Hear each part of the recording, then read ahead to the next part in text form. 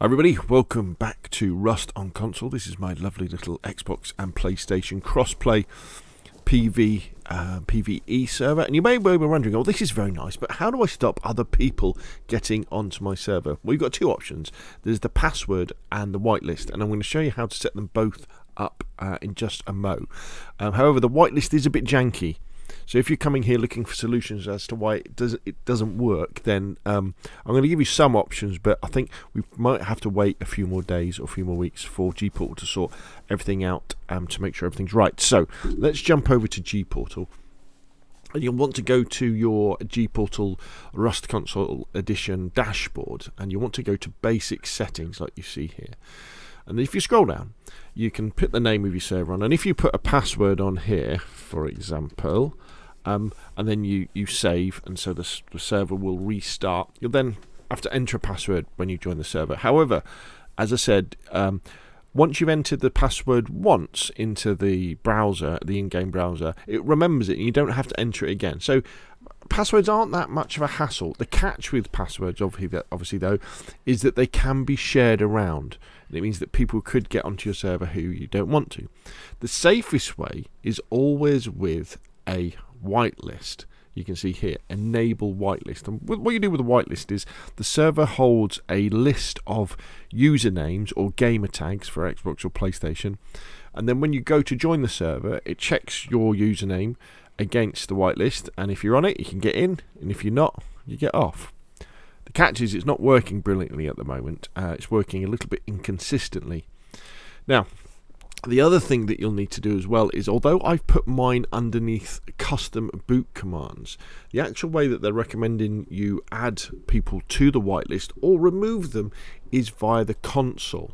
So if you click on the console button over on the left underneath settings, this gives you the direct access to the program that's running your server, rustserver.exe, for example. And what I'll do is I'll also put a link to this little article by Gportal about how to set up a whitelist on your Rust Console Edition, because what you can do is you can copy and paste what it says.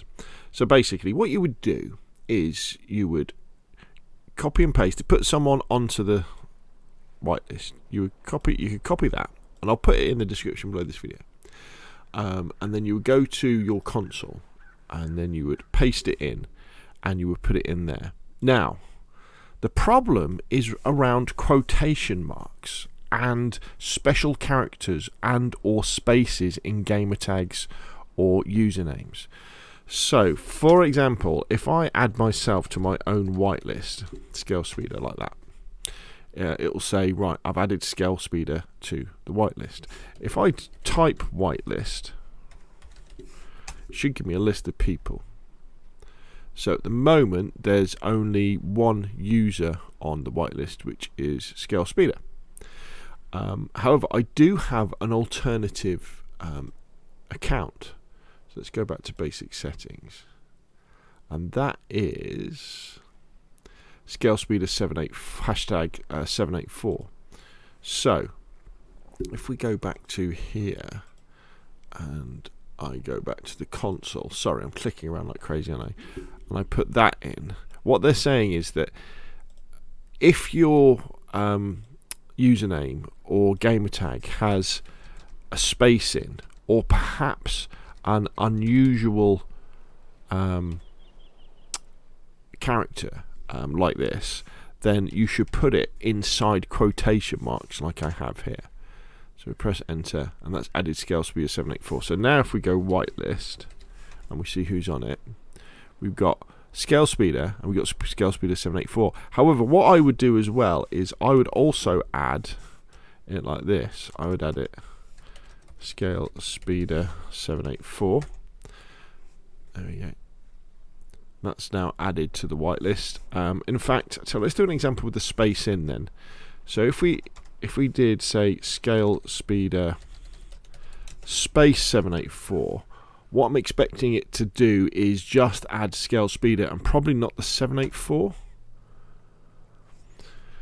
Yeah, it's not recognizing that. Yeah, so if it's got a space in, you really do need to put in the inverted commas. So scale speeder space 784,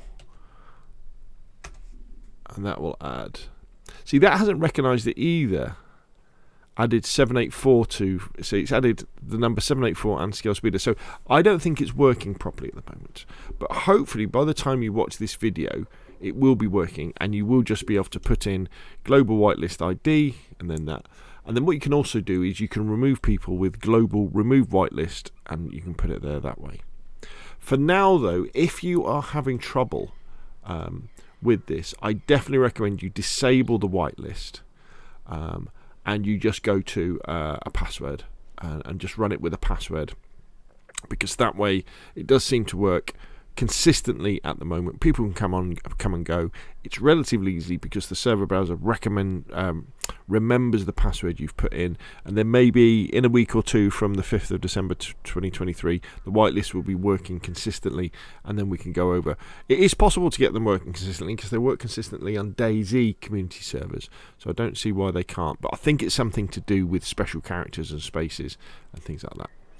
Anyway, that's enough from me. Hopefully you found this useful. If you have, hit like. If you want to see more of the same, press subscribe, and I will of course see you again soon.